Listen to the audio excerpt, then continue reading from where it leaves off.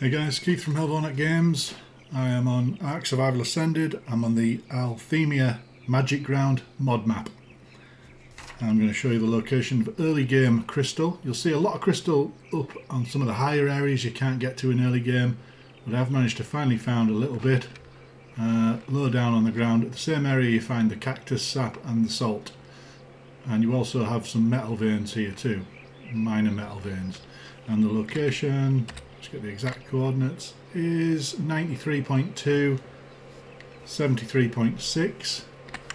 Good landmark is that funny metal truck over there. Let's have a quick look at that. So yeah, you got a metal truck type thing. Oh, there's actually a treasure chest there as well. Because I've got the rates high, I'm getting ascendant gear. I'm sure you won't get that on normal rates, but yeah, you can find crystal around this area.